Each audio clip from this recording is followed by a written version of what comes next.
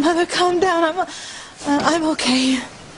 I was so frightened when I heard the news bulletin about the prom boat. I should have known that Ethan wouldn't let any harm come to you. But Ethan, I'm your fiancé. I'm the one you love.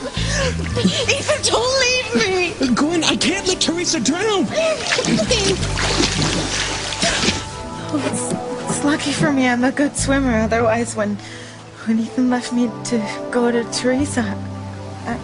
What? Oh my God, you could have drowned. Would you calm down, Mother? All right, this is not the time to confront Ethan about Teresa. He's too worried about Ivy right now. I suppose you're right. He needs your support now. But I'm gonna go have a little talk with the housekeeper's daughter. Teresa! Rebecca Hotchkiss, Gwen's mother. I'd like a word with you.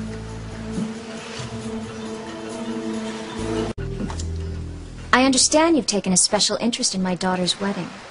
Yes. Gwen asked me to help her. Because she had to be out of town. But now that she's back, your services are no longer required. But I'm in the middle of all the arrangements. Well, Gwen is more than capable of picking up where you left off. Frankly, my dear, I think you've done quite enough already. I don't understand. Oh, but you know, I think you do. But I'm going to give you the benefit of the doubt just once and assume that your overly enthusiastic work habits have something to do with your hopes for a career in fashion.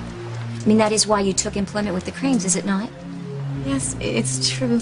The fashion industry has always been my dream. Well, then I suggest that you do nothing to jeopardize it. After all, a housekeeper's daughter should never reach higher than her grasp. And you know, I've heard you're quite bright, so I think you'll appreciate the import of what I'm saying.